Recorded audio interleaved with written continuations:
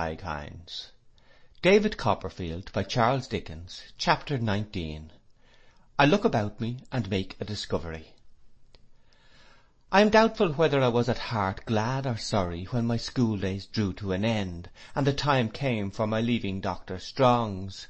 I had been very happy there. I had a great attachment for the doctor, and I was eminent and distinguished in that little world. For these reasons I was sorry to go, but for other reasons, unsubstantial enough, I was glad. Misty ideas of being a young man at my own disposal, of the importance attaching to a young man at his own disposal, of the wonderful things to be seen and done by that magnificent animal, and the wonderful effects he could not fail to make upon society, lured me away. So powerful were these visionary considerations in my boyish mind, that I seem, according to my present way of thinking, to have left school without natural regret. The separation has not made the impression on me that other separations have. I try in vain to recall how I felt about it, and what its circumstances were, but it is not momentous in my recollection. I suppose the opening prospect confused me. I know that my juvenile experiences went for little or nothing then, and that life was more like a great fairy story, which I was just about to begin to read, than anything else. My aunt and I had held a great many deliberations on the calling to which I should be devoted. For a year or more I had endeavoured to find a satisfactory answer to her often repeated question, what should I like to be? But I had no particular liking that I could discover for anything. If I could have been inspired with a knowledge of the science of navigation, taken the command of a fast-sailing expedition, and gone round the world on a triumphant voyage of discovery, I think I might have considered myself completely suited. But in absence of any such miraculous provision, my desire was to apply myself to some pursuit that would not lie too heavily upon her purse, and to do my duty in it, whatever it might be. Mr. Dick had regularly assisted at our councils with a meditative and sage demeanour. He never made a suggestion but once, and on that occasion, I don't know what put it in his head, he suddenly proposed that I should be a brazier. My aunt received this proposal so very ungraciously that he never ventured on a second, but ever afterwards confined himself to looking watchfully at her for her suggestions, and rattling his money. "Trot, I'll tell you what, my dear," said my aunt one morning in the Christmas season when I left school, "as this knotty point is still unsettled, and we must not make a mistake in our decision if we can help it, I think we had better take a little breathing time. In the meanwhile you must try to look at it from a new point of view, and not as a schoolboy." "I will, aunt." "It has occurred to me," pursued my aunt, "that a little change and a glimpse of life out of doors may be useful in helping you to know your own mind, and form a cooler judgment. Suppose you were to go down into that old part of the country again, for instance, and see that out-of-the-way woman with the savagest of names," said my aunt, rubbing her nose, for she could never thoroughly forgive Peggotty for being so called. "Of all things in the world, aunt, I should like it best." "Well," said my aunt, "that's lucky, for I should like it too. But it's natural and rational that you should like it, and I am very well persuaded that whatever you do, Trot, will always be natural and rational." "I hope so, aunt." "Your sister, Betsy Trotwood," said my aunt, "would have been as natural and rational a girl as ever breathed. You'll be worthy of her, won't you?" "I hope I shall be worthy of you, aunt. That will be enough for me." "It's a mercy that poor baby of a mother of yours didn't live," said my aunt, looking at me approvingly, "or she'd have been so vain of her boy by this time that her soft little head would have been completely turned, if there was anything of it left to turn." My aunt always excused any weakness of her own in my behalf by transferring it in this way to my poor mother. "Bless me, Trotwood, how you do remind me of her." "Pleasantly, I hope, aunt," I said. "He's as like her, Dick," said my aunt emphatically. "He's as like her as she was that afternoon before she began to fret. Bless my heart, he's as like her as he can look at me out of his 2 eyes. "Is he indeed?" said Mr. Dick. "And he's like David too," said my aunt decisively. "He's very like David," said Mr. Dick. "But what I want you to be, Trot," resumed my aunt, "I don't mean physically, but morally, you are very well physically, is a firm fellow, a fine firm fellow, with a will of your own, with resolution. said my aunt, shaking her cap at me and clenching her hand. With determination, with character, Trot, with strength of character that will not be influenced, except on good reason, by anybody or by anything. That's what I want you to be. That's what your father and mother might both have been, heaven knows, and been the better for it. I intimated that I hoped I should be what she described. That you may begin in a small way to have a reliance upon yourself, and to act for yourself, said my aunt. I shall send you upon your trip alone. I did think once of Mr. Dick's going with you, but on second thoughts I shall keep him to take care of me. Mr. Dick for a moment looked a little disappointed, until the honour and dignity of having to take care of the most wonderful woman in the world restored the sunshine to his face. Besides, said my aunt, there's the memorial. Oh, certainly, said Mr. Dick in a hurry. I intend, Trotwood, to get that done immediately. It really must be done immediately, and then it will go in, you know, and then, said Mr. Dick, after checking himself and pausing a long time, there will be a pretty kettle of fish. In pursuance of my aunt's second scheme, I was shortly afterwards fitted with a handsome purse of money and a portmanteau, and tenderly dismissed upon my expedition. At parting, my aunt gave me some good advice, and a good many kisses, and said that as her object was that I should look about me, and should think a little, she would recommend me to stay a few days in London, if I liked it, either on my way down to Suffolk, or in coming back. In a word, I was at liberty to do what I would for 3 weeks or a month, and no other conditions were imposed upon my freedom than the before-mentioned thinking and looking about me, and a pledge to write 3 times a week and faithfully report myself.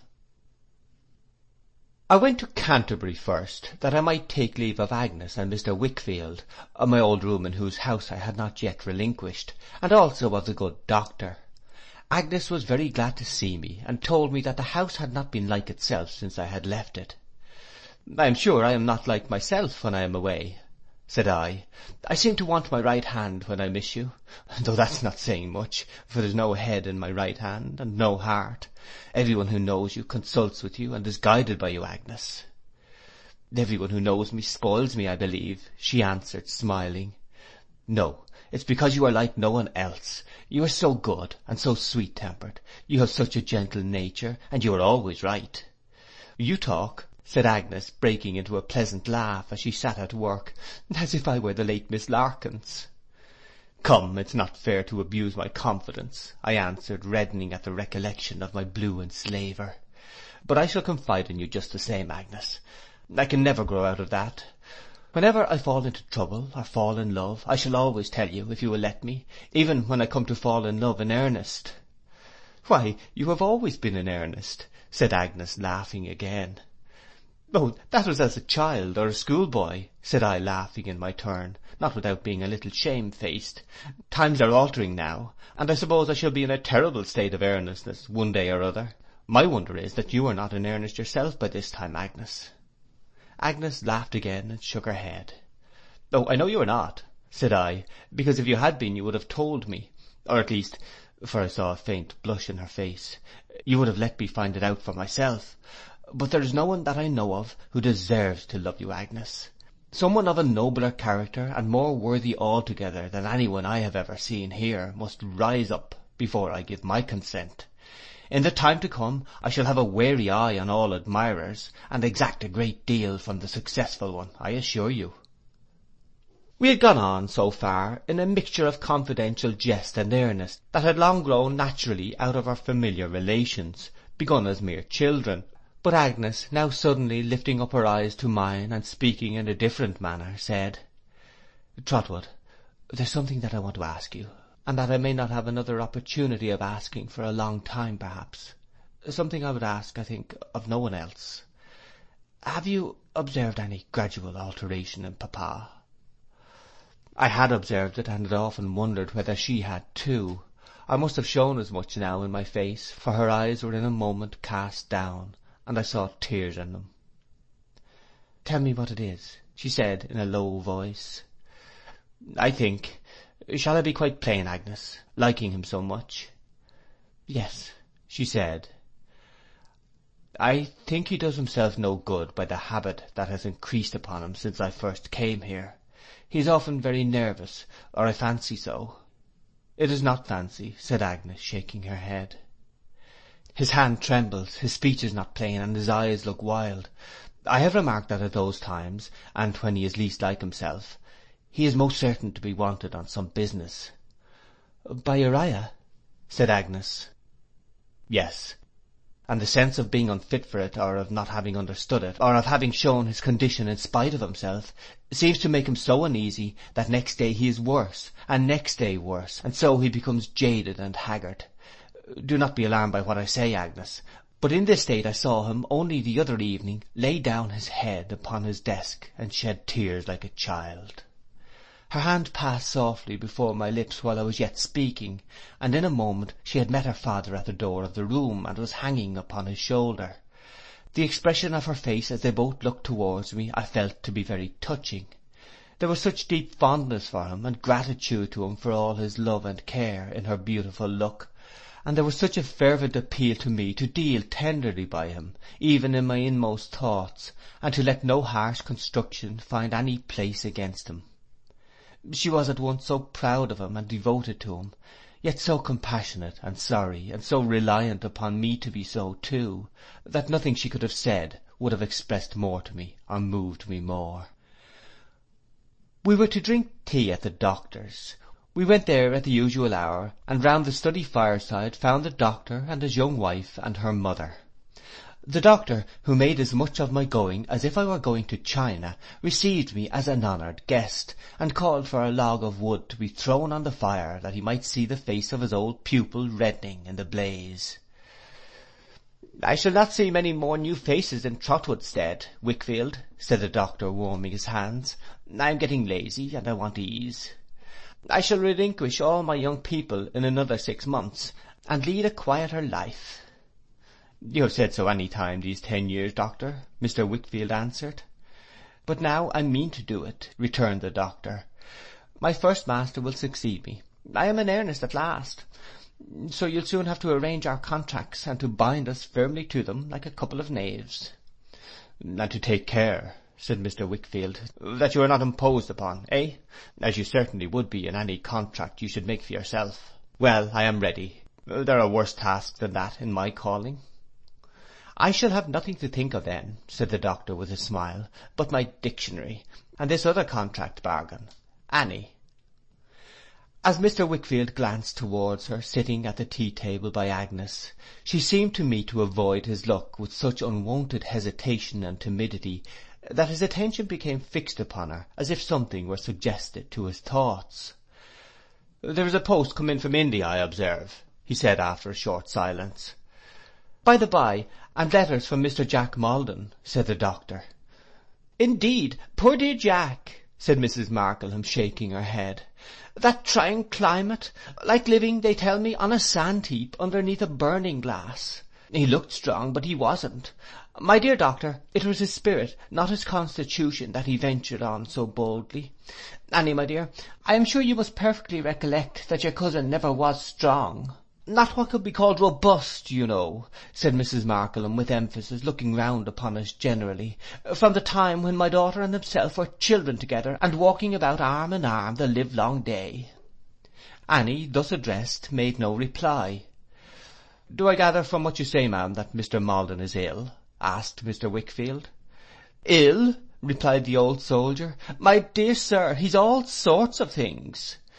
'Except well,' said Mr. Wickfield. 'Except well, indeed,' said the old soldier. 'He has had dreadful strokes of the sun, no doubt, and jungle fevers, and agues, and every kind of thing you can mention.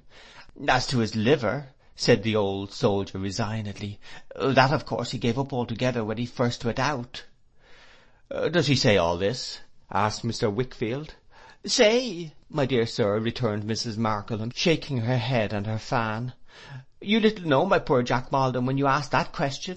Say, not he. You might drag him at the heels of 4 wild horses first.' 'Mamma,' said Mrs. Strong. 'Annie, my dear,' returned her mother, 'once for all, I must really beg that you will not interfere with me, unless it is to confirm what I say. You know as well as I do that your cousin Maldon would be dragged at the heels of any number of wild horses. Why should I confine myself to 4? I won't confine myself to 4, 8, 16, 2 and 30, rather than say anything calculated to overturn the doctor's plans. Wickfield's plans, said the doctor, stroking his face and looking penitently at his adviser. That is to say, our joint plans for him. I said myself, abroad or at home. And I said Mr. Wickfield gravely, abroad. I was the means of sending him abroad. It's my responsibility. Oh, responsibility, said the old soldier. Everything was done for the best, my dear Mr. Wickfield. Everything was done for the kindest and best, we know. But if the dear fellow can't live there, he can't live there. And if he can't live there, he'll die there, sooner than he'll overturn the doctor's plans. I know him, said the old soldier, fanning herself, in a sort of calm prophetic agony.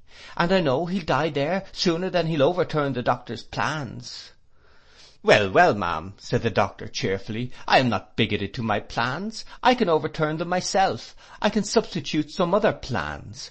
If Mr. Jack Maldon comes home on account of ill health, he must not be allowed to go back, and we must endeavour to make some more suitable and fortunate provision for him in this country.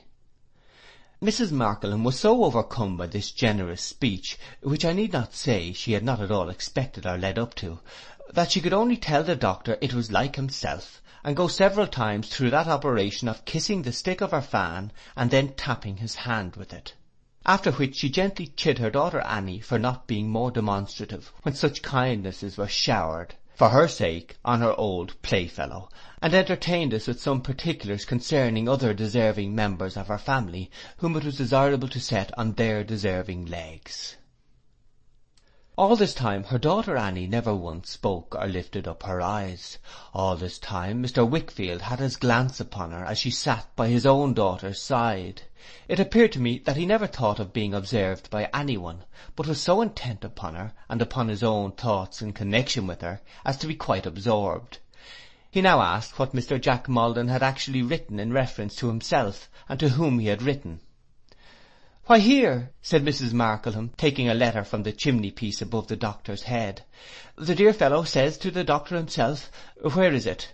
Oh, I am sorry to inform you that my health is suffering severely, and that I fear I may be reduced to the necessity of returning home for a time as the only hope of restoration. That's pretty plain, poor fellow, his only hope of restoration. But Annie's letter is plainer still. Annie, show me the letter again. Oh, not now, mamma, she pleaded in a low tone. My dear, you absolutely are, on some subjects, one of the most ridiculous persons in the world, returned her mother, and perhaps the most unnatural to the claims of your own family. We never should have heard of the letter at all, I believe, unless I asked for it myself. Do you call that confidence, my love, towards Dr. Strong? I am surprised. You ought to know better. The letter was reluctantly produced, and as I handed it to the old lady, I saw how the unwilling hand from which I took it trembled. Now, let us see, said Mrs. Markleham, putting her glass to her eye, where the passage is. The remembrance of old times, my dearest Annie, and so forth, it's not there. The amiable old proctor. Who's he? Dear Annie, how illegibly your cousin Maldon writes, and how stupid I am. Doctor, of course. Ah, amiable indeed. And here she left off to kiss her fan again and shake it at the doctor, who was looking at us in a state of placid satisfaction. Now I have found it. You may not be surprised to hear, Annie. No, to be sure, knowing that he never really was strong. What did I just say now? That I have undergone so much in this distant place as to have decided to leave it at all hazards, on sick leave if I can, on total resignation if that is not to be obtained. What I have endured and do endure here is insupportable. And but for the promptitude of that best of creatures, said Mrs. Markleham, telegraphing the doctor as before, and refolding the letter, it would be insupportable to me to think of. Mr. Wickfield said not one word, though the old lady looked to him as if for his commentary on this intelligence, but sat severely silent, with his eyes fixed on the ground. Long after the subject was dismissed, and other topics occupied us, he remained so, seldom raising his eyes unless to rest them for a moment with a thoughtful frown upon the doctor or his wife, or both. The doctor was very fond of music, Agnes sang with great sweetness and expression, and so did Mrs. Strong. They sang together and played duets together, and we had quite a little concert. But I remarked two things. First, that though Annie soon recovered her composure, and was quite herself, there was a blank between herself and Mr. Wickfield which separated them wholly from each other. Secondly, that Mr. Wickfield seemed to dislike the intimacy between her and Agnes, and to watch it with uneasiness. And now, I must confess, the recollection of what I had seen on that night when Mr. Maldon went away, first began to return upon me with a meaning it had never had, and to trouble me. The innocent beauty of her face was not as innocent to me as it had been. I mistrusted the natural grace and charm of her manner, and when I looked at Agnes by her side, and thought how good and true Agnes was, suspicions arose within me that it was an ill-assorted friendship. She was so happy in it herself, however, and the other was so happy too, that they made the evening fly away as if it were but an hour. It closed in an incident which I well remember. They were taking leave of each other, and Agnes was going to embrace and kiss her, when Mr. Wickfield stepped between them, as if by accident, and drew Agnes quickly away. Then I saw, as though all the intervening time had been cancelled, and I were still standing in the doorway on the night of the departure, the expression of that night in the face of Mrs. Strong, as it confronted his. I cannot say what an impression this made upon me, or how impossible I found it when I thought of her afterwards, to separate her from this look, and remember her face in its innocent loveliness again. It haunted me when I got home. I seemed to have left the doctor's roof with a dark cloud lowering on it. The reverence that I had for his grey head was mingled with commiseration for his faith in those who were treacherous to him, and with resentment against those who injured him. The impending shadow of a great affliction, and the great disgrace that had no distinct form in it yet, fell like a stain upon the quiet place where I had worked and played as a boy, and did it a cruel wrong. I had no pleasure in thinking any more of the grave old broad-leaved aloe trees, which remained shut up in themselves 100 years together, and of the trim smooth grass plot, and the stone urns, and the doctor's walk, and the congenial sound of the cathedral bell hovering above them all. It was as if the tranquil sanctuary of my boyhood had been sacked before my face, and its peace and honour given to the winds. But morning brought with it my parting from the old house, which Agnes had filled with her influence, and that occupied my mind sufficiently. I should be there again soon, no doubt. I might sleep again, perhaps often, in my old room, but the days of my inhabiting there were gone, and the old time was past. I was heavier at heart when I packed up such of my books and clothes as still remained there to be sent to Dover, than I cared to show to Uriah Heep, who was so officious to help me that I uncharitably thought he might be glad I was going. I got away from Agnes and her father somehow with an indifferent show of being very manly, and took my seat upon the box of the London coach. I was so softened and forgiving going through the town, that I had half a mind to nod to my old enemy the butcher, and throw him 5 shillings to drink. But he looked such a very obdurate butcher as he stood scraping the great block in the shop, and moreover his appearance was so little improved by the loss of a front tooth which I had knocked out, that I thought it best to make no advances. The main object on my mind, I remember, when we got fairly on the road, was to appear as old as possible to the coachman, and to speak extremely gruff. The latter point I achieved at great personal inconvenience, but I stuck to it, because I felt it was a grown-up sort of a thing. "Are you going through, sir?" said the coachman. "Yes, William," I said condescendingly. I knew him. "I am going to London. I shall go down into Suffolk afterwards." "Shooting, sir?" said the coachman. He knew as well as I did that it was just as likely at that time of year I was going down there whaling, but I felt complimented too. "I don't know," I said, pretending to be undecided, "whether I shall take a shot or not." "Birds has got very shy, I'm told," said William. "So I understand," said I. "Is Suffolk your county, sir?" asked William. "Yes," I said with some importance, "Suffolk's my county." "I'm told the dumplings is uncommon fine down there," said William. I was not aware of it myself, but I felt it necessary to uphold the institutions of my county, and to evince a familiarity with them, so I shook my head as much as to say, "I believe you." And the punches, said William. There's cattle. A Suffolk punch when he's a good un is worth his weight in gold. Did you ever breed any Suffolk punches yourself, sir? No, I said, not exactly. Here's a gentleman behind me, I'll pound it, said William, as has bred 'em by wholesale. The gentleman spoken of was a gentleman with a very unpromising squint and a prominent chin, who had a tall white hat on with a narrow flat brim, and whose close-fitting drab trousers seemed to button all the way up outside his legs from his boots to his hips. His chin was cocked over the coachman's shoulder so near to me that his breath quite tickled the back of my head, and as I looked at him he leered at the leaders with the eye with which he didn't squint, in a very knowing manner. "Ain't you?" asked William. "Ain't I what?" said the gentleman behind. "Bred them Suffolk punches wholesale." "I should think so," said the gentleman. "There ain't no sort of horse that I ain't bred. There ain't no sort of dog. Horses and dogs is some men's fancy. They're wittles and drink to me. Lodgings, wife and children, reading, writing and arithmetic, snuff, tobacco and sleep." "That ain't the sort of man to see sitting behind a coach box, is it though?" said William in my ear as he handled the reins. I construed this remark into an indication of a wish that he should have my place, so I blushingly offered to resign it. "Well, if you don't mind, sir," said William, "I think it would be more correct." I have always considered this as the first fall I had in life. When I booked my place at the coach office I had had box seat written against the entry, and had given the bookkeeper half a crown. I was got up in a special greatcoat and shawl, expressly to do honour to that distinguished eminence, had glorified myself upon it a good deal, and had felt that I was a credit to the coach, and here in the very first stage I was supplanted by a shabby man with a squint, who had no other merit than smelling like a livery stables, and being able to walk across me more like a fly than a human being, while the horses were at a canter. A distrust of myself, which has often beset me in life on small occasions, and when it should have been better away, was assuredly not stopped in its growth by this little incident outside the Canterbury coach. It was in vain to take refuge in gruffness of speech.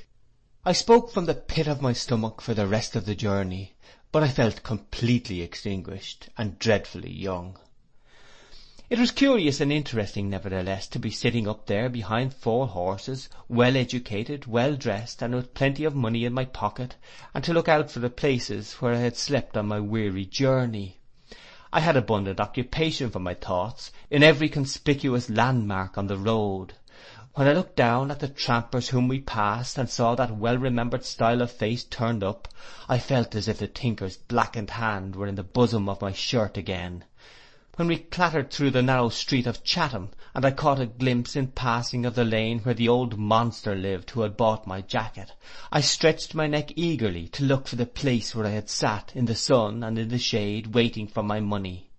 When we came at last within a stage of London, and passed the veritable Salem house where Mr. Creakle had laid about him with a heavy hand, I would have given all I had for lawful permission to get down and thrash him, and let all the boys out like so many caged sparrows.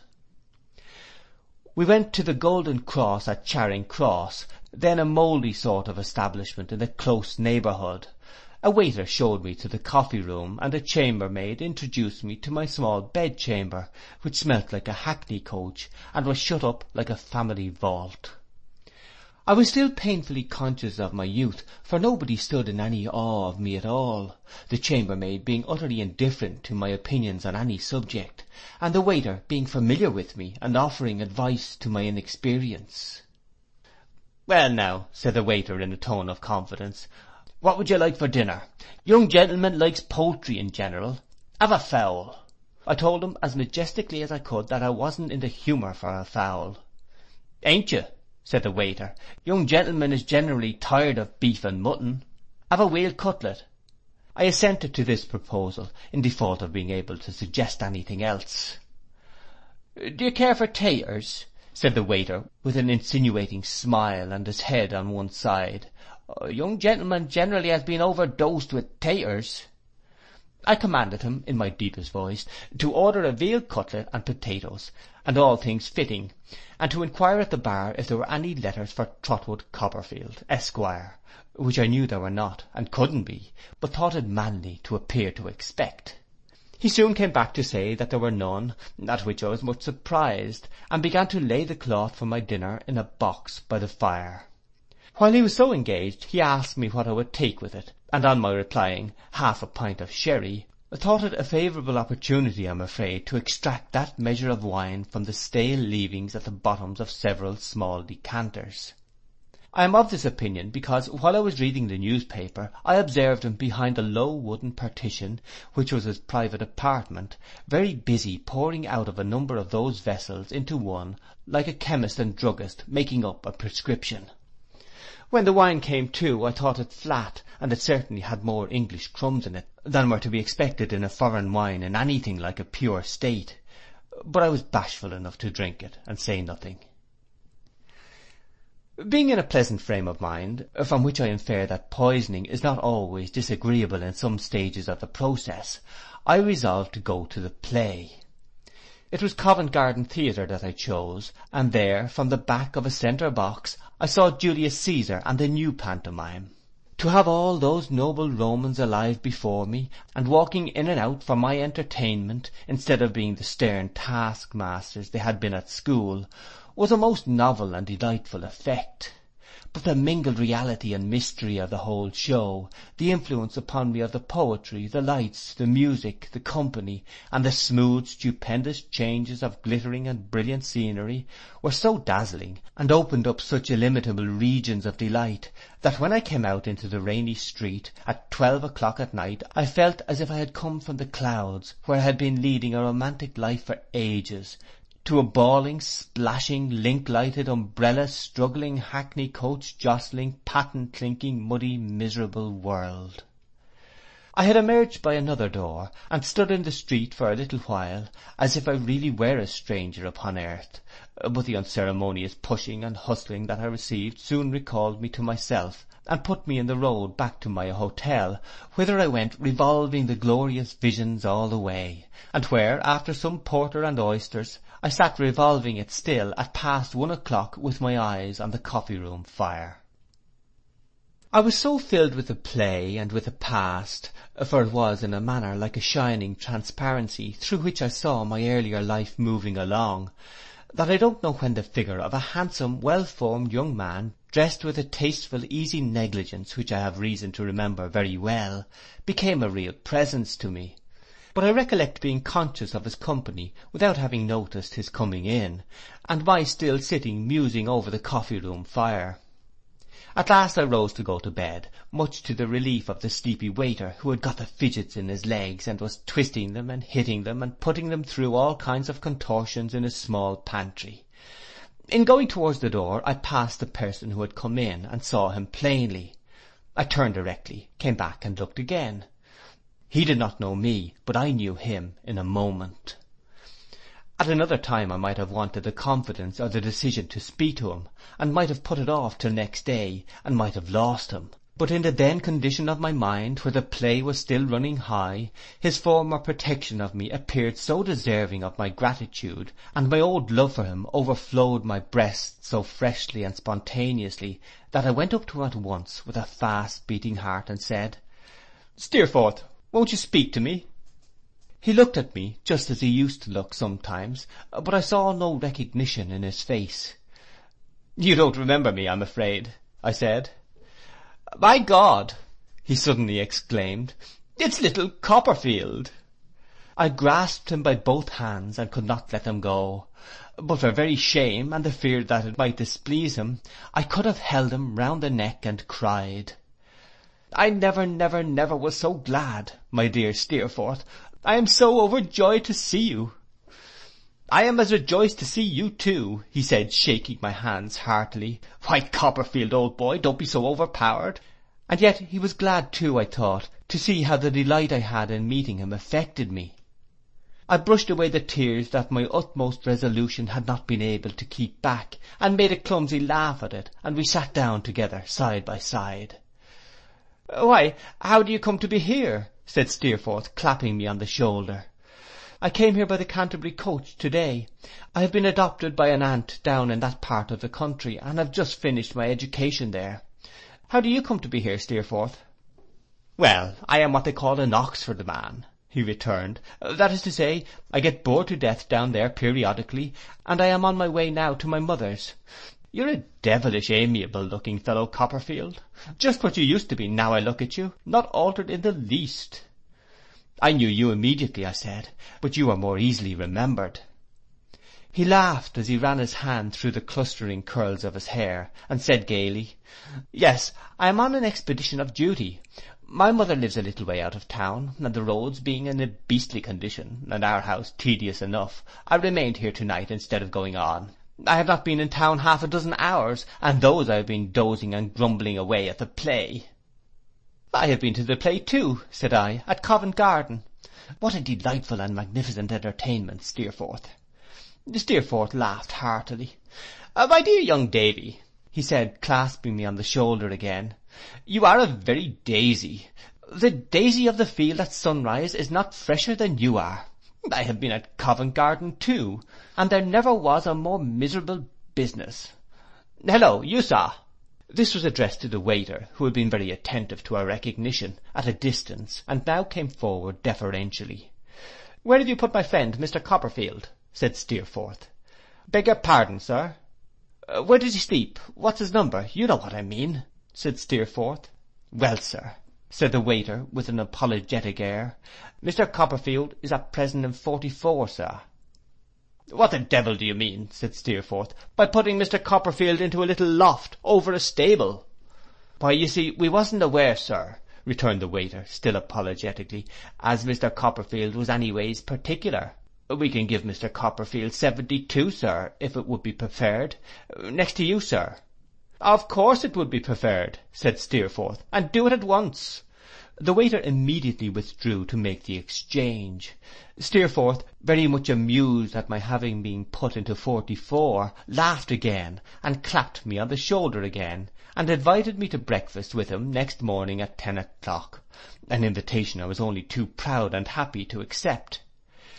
It being pretty late, we took our candles and went upstairs, where we parted with friendly heartiness at his door, and where I found my new room a great improvement on my old one, it not being at all musty, and having an immense 4-post bedstead in it, which was quite a little landed estate.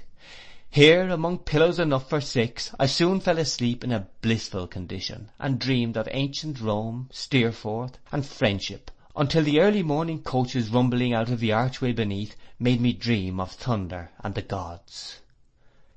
End of chapter 19.